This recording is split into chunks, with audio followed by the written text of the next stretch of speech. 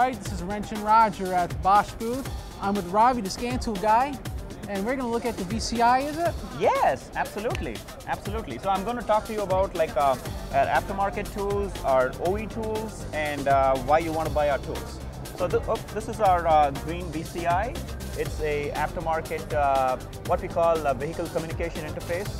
Basically, basically all the smarts are built into this, and it has all the software running on a laptop. And we have like this software, diagnostic software running on the laptop that interfaces with this. And these guys can talk to each other via USB or wireless, and this then talks to the vehicle through this cable. So as simple as that. So why do you want to buy this, right? So we have aftermarket diagnostic coverage through two major applications. The Easy 2.0, which is strong in European coverage, and it has good domestication coverage. And we have Shop Foreman Pro, which is strong in domestication coverage. So between these two applications, we have strong coverage for Asian, domestic, and European vehicles. The next reason why you want to buy it, this provides you OE diagnostic coverage. Now, in the service shops, you have a lot of vehicles that come in that needs specific things to be done to it, which an aftermarket tool might not be able to cover, or an application won't be able to cover. Enter in this tool right here. This is our GM MDI. Bosch makes this specifically for GM, and it runs like two major GM diagnostic software. Service programming and the... Right, it runs the Tech2 Win, which is basically the Tech2's, a Windows version of Tech2, and it also runs the GDS2 software. Now this... They look awfully alike. They do look one's awfully green, alike. one's blue. Exactly. I wonder why.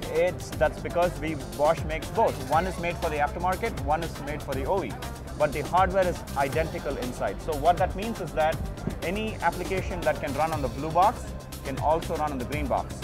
We do run the Tech2 Win software right now, which is the GM's Tech2 software, OE diagnostic software.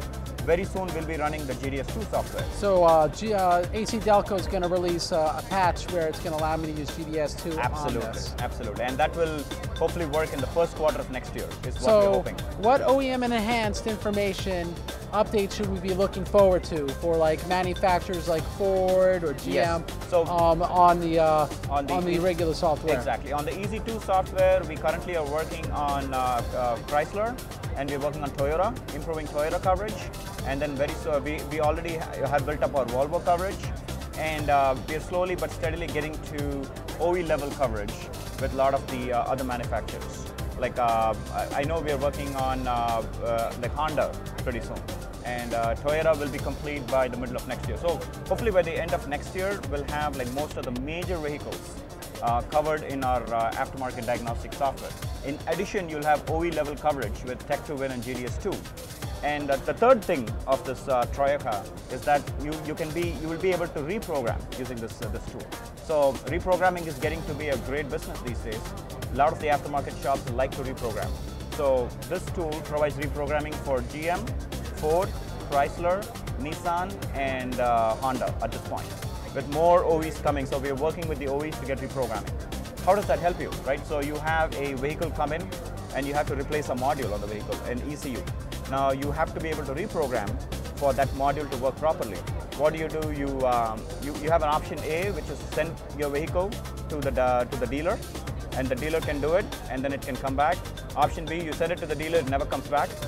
And option 3 is you can do it yourself, and you can charge a customer $100, $150 for that, right? And how much do you pay?